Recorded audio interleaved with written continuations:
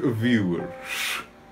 Today we're looking at a fruit of the spirit called joy. We've got some super sweet scenarios to look at.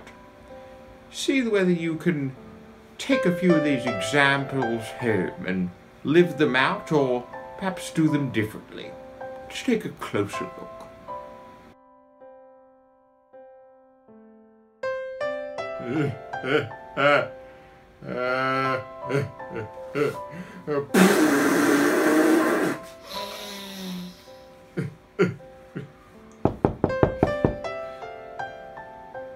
Come in.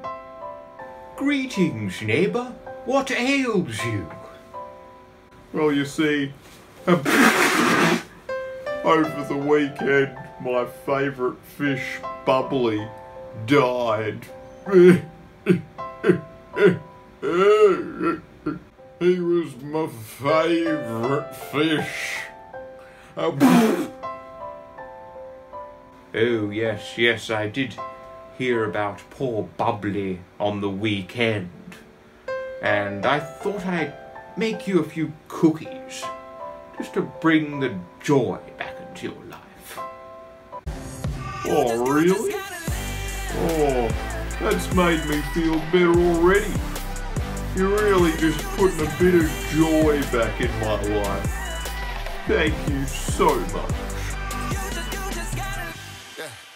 I want it like I need to breathe.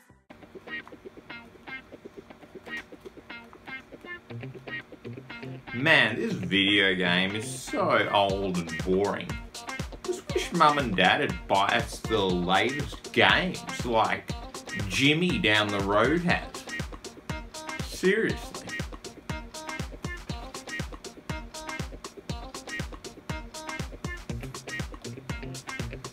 And how about our TV?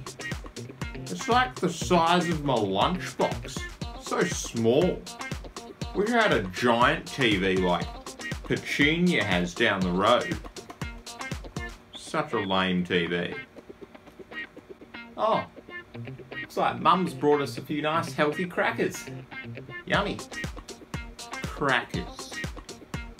Healthy crackers. Man, why can't we eat Maccas every day, like breakfast, lunch, dinner, like Jacinta and that other guy down the road? Seriously, healthy crackers. Big brother, do you think we've got lots of things to be joyful about living here in Australia?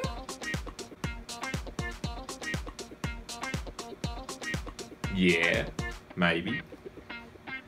Well, I don't know if you thought about it, but we got so much stuff here. We're lucky to even have a TV or be able to play video games or just even have food on the table. I guess. You know what the amazingly cool thing is? We can be joyful even if we didn't have any of that stuff because of what Jesus has done. Because of him coming down and dying on the cross for us so we can be with him in heaven forever. Isn't that a cause for joy? Yeah, I guess you're right. But we do have a lot of things to be joyful about and happy about, and yeah, I think I agree.